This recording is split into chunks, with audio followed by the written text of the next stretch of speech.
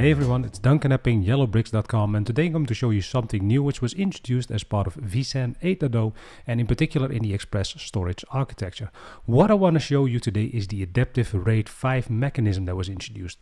Basically what this mechanism does is, depending on the number of hosts within your cluster, it will deploy a particular RAID configuration for RAID-5. That could be a 4+1 configuration, meaning 4 data blocks and 1 parity block, or it could be a 2+1 configuration, meaning 2 data blocks and 1 parity block. And as I've already mentioned, based on the number of hosts within your cluster, you will get a specific configuration. In my particular scenario, I actually have 6 hosts within my cluster, and starting with 6 hosts, you will get a 4+1 configuration. So if I click the virtual machine and I go to monitor and I look at the physical disk placement, I should be seeing a 4+1 configuration, meaning 5 components under a RAID-5 configuration.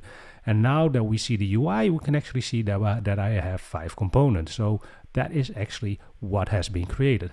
Now, if we make changes to the cluster, what is going to happen is that vSAN is automatically going to reconfigure my RAID configuration. Now, do mind that this normally takes 24 hours. In this particular case, of course, I did speed up the video, so I'm going to place a host in maintenance mode, and then normally after 24 hours, the RAID configuration should change from a 4+1 configuration to a 2+1 configuration. Now, as I said, I did speed up the video, so it's only going to take a few minutes after I've made changes to my host itself. So I placed my host in this particular case in maintenance mode, but if you take the host out of the cluster or the host has failed, you will see the exact same result.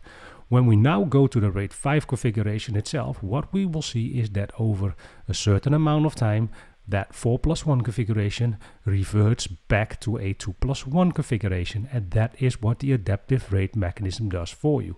So let's refresh the UI and let's see if the changes have been introduced. And there you go.